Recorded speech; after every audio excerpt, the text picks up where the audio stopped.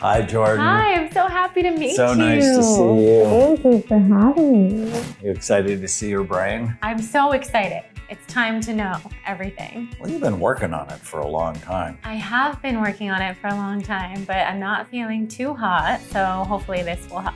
Well, that's our goal. All right. Jordan, thank you so much for doing this. Our mission is to end the idea of mental illness and change it to brain health.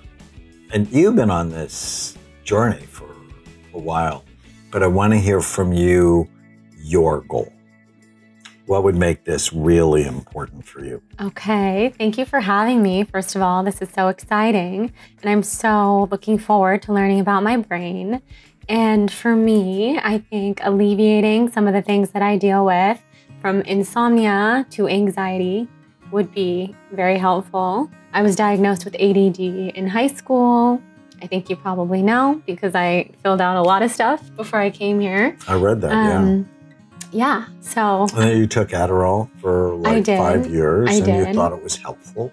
I did. But then you went on sort of a natural quest and you went, maybe this isn't the best. Exactly. That's when I went off of Adderall and birth control and all the other medications that I was taking, sleeping medications. And you were taking trazodone for a long time. In fact, you had one of the side effects the doctor probably didn't warn you about, which is orthostatic hypotension, which is, and I like trazodone. I think it's one of the best sleeping medicines. But when you change positions, if you don't change positions slowly, blood pressure drops and you can fall. And you fell. I did. Yeah, I fell in the shower, hot shower. Thankfully, I had a lot of roommates at the time. I was in college. They got me into my bed safely, but yeah, that was enough for me to stop taking trazodone. Have you seen a psychotherapist? Yeah, I've had a lot of experience with therapy starting at a young age. When I was 5 or 6, I started seeing a therapist that I would see off and on for many years. How come? So my parents noticed a lot of like obsessive compulsive habits that I would have. And I like to wear my clothes inside out, for one, because I felt very sensitive to tags and seams, and I would scream and cry, and they would brush my hair and I would say, this hurts so bad, and they had never experienced this. So you were a very sensitive child. Very sensitive. Yeah, so Which is very common with ADD. That makes sense. Very common. In fact, people who have ADD, they feel everything. Everything. Yeah. My parents, yeah, they were a little concerned. I was very different than them, and then my siblings, my half-siblings. My dad has 3 kids from a previous marriage, and the therapist at that time told my parents, normal. Like, she's, normal. She's very emotional. She's very comfortable expressing herself to you, but nothing to be concerned about. And then, yeah, I continued to see her throughout my childhood, and I've had many therapists since then for different reasons. And you started the Adderall when you were how old? I was in high school. I think I was a junior in high school, either a sophomore or a junior. And that's when I started Adderall. I never took it every day. I probably should have. I think I was supposed to. But yeah, I just remember that I didn't take it every day. But I did feel focused when I took it. And did you feel more anxious when you took it or less anxious when you took it? Back then, I didn't really have a concept of anxiety or if I was anxious or not back at that time in my life. But if I could remember, I mean, maybe it made me feel more anxious. I think there was a reason that I didn't take it all the time. I just chose not to. Because sometimes it makes people feel less anxious. I see. I could see that. I mean, because sometimes the hyperactivity comes out in you can't sit still. Right. Sometimes it comes out in anxiety. Right. And so it just depends Yeah. on you.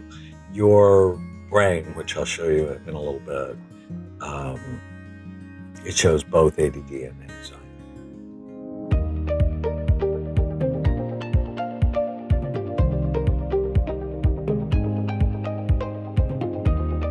All right, let me show you your scans. I can't wait to see. I'm just thrilled. So this is an example of a healthy scan. Okay. And SPECT is the study we do, basically shows us three things. Good activity, too little, or too much. And then my job is to balance it. When we look at your scan, you see it's sleepy here in the front. Do you see the holes? Yeah. So you have ADD. Yeah. It's really clear. You probably had it since you were a little girl. And given the fact that most of your life, or 80% of your life, it's not been treated, it's chronic stress. And that chronic stress can hurt your immune system. And then if you're under chronic stress from having untreated or ineffectively treated ADD, and then you whack yourself in the head, all of those things can sort of stack. And your temporal lobes are significantly less active than they should be. And that's giving you the cognitive problems, the brain fog. And so we have to find a way, and it's possible, to make that normal. Okay. So none of it's dead. Okay. None of it's permanent. Good. But we have to put your brain in a healing environment. Now, usually with Lyme and mold, I see holes like all over the place. Yeah. And I don't see that. Good. That you have a lot of great brain activity. So I would let go. What I have done has helped me. But we need to do more. Now here, again, blue is average activity. Red and white are the most active parts of the brain. Your cerebellum's a bit sleepy. Okay. This area in the top back part of your brain, it's called the posterior cingulate, goes with people who are smart. So they actually did a study at UCLA that people have increased activity there, goes with intelligence. So that's amazing. I would own that. Yeah. See these two things that look like eyes? Yes. Those are your anxiety centers. They're okay. way up. Yes. So it's hard for you to just settle it down. When you do the breathing, tell me what you do. Like breath work type of thing. I do a few different styles of breath work, but something that I do, I try to do this at night while I'm falling asleep. The box breath, like the in for 4, hold for 4, out for 4, release for 4. That's something that I do a lot. Does that help? No, I mean, not as much as it should. Does it help a little bit? Yes, yes. I'm not a big fan of box breathing. I would switch it at night to in for 4, hold for 7, out for 8. Okay, in for 4, hold for 7. So I have an app called Happy Brain, and we have a sleep breathing. Okay, and good. That's that one. That's what I need. And then, but during the day, so again, I'm not a fan of box breathing because the research shows if you take twice as long to breathe out as you breathe in, it triggers a parasympathetic response. And your body's sort of always in a fight or flight response. And so in for 4. So during the day when you're feeling anxious, in fact, I'd do it twice a day. In for 4, hold it for a second, out for 8, hold it for a second. So they're basically 15-second breaths. And you do that just 3 minutes twice a day, you'll begin to notice your body's going to begin to settle down. And it increases blood flow to the brain. Good.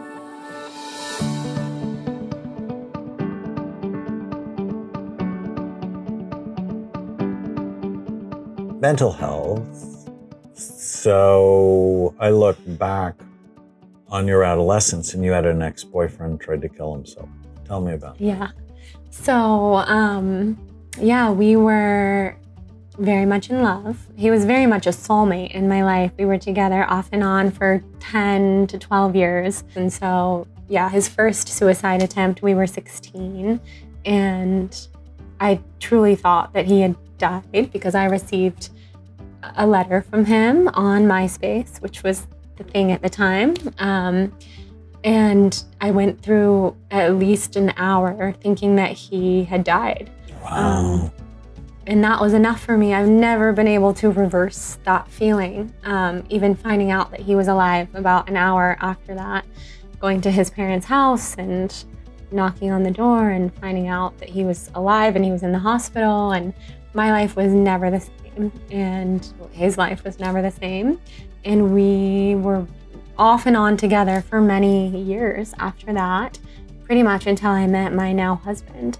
People who have ADD, they don't know they do this, but they do it. They play this little game in their head called Let's Have a Problem, because there's dopamine in trouble.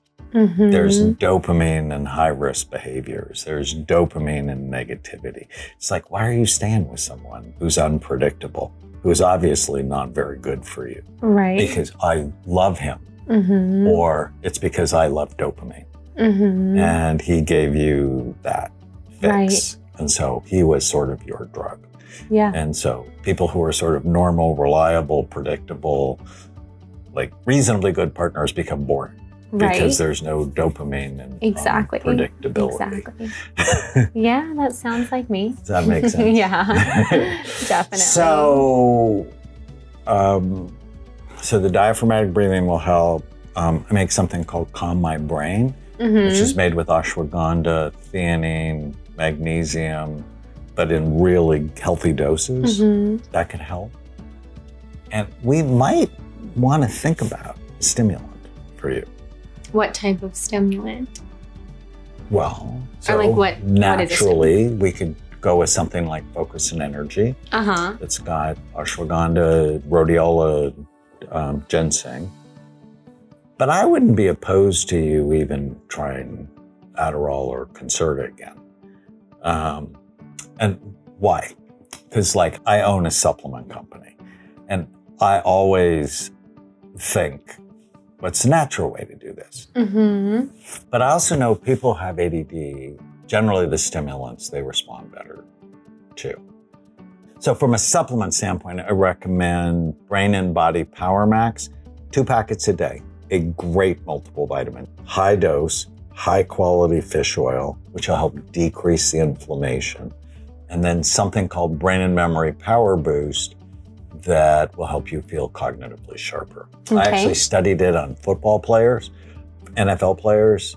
80% of them were better in 2 months. Wow. With just that. That's amazing. And if they're smoking pot, I told them to stop it. Yeah, sounds amazing. I'm excited. This sounds like a good plan. I'm excited too. I've known for all this time that I have ADD, and I just haven't really done anything about it. I just thought of it as something that you grow out of, or you don't, or you just live with it. So this makes a lot of sense. Yeah, it's just good to know what's going on with our bodies and our brains.